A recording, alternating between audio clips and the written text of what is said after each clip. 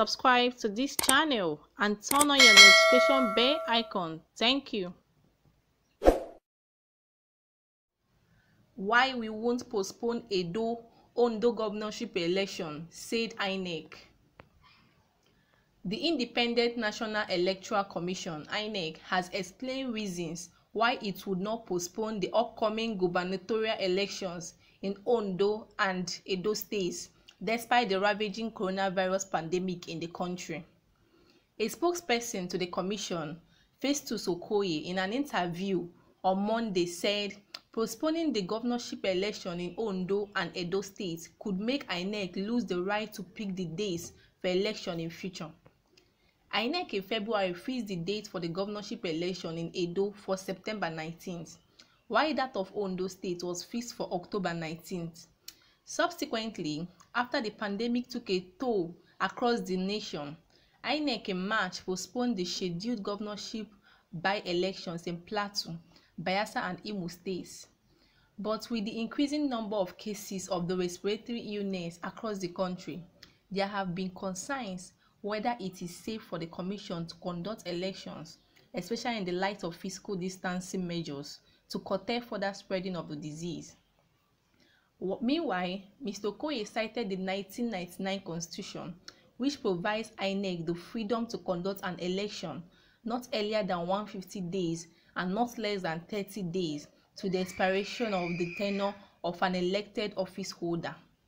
He added that while the Commission is aware of realities of the coronavirus pandemic ravaging the country, the implication of not adhering to the law could make Inec lose the right to pick the date of election going forward.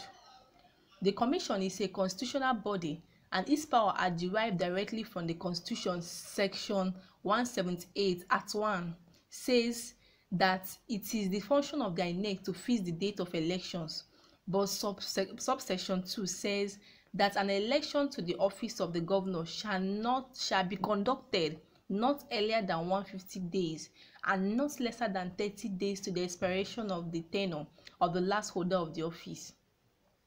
The implication is that the governor of Edo was sworn in on November 11th and we must conduct the governorship election in Edo State on or before October 13th, 2020, while that of Ondo State must be conducted on or before January 25th, 2021.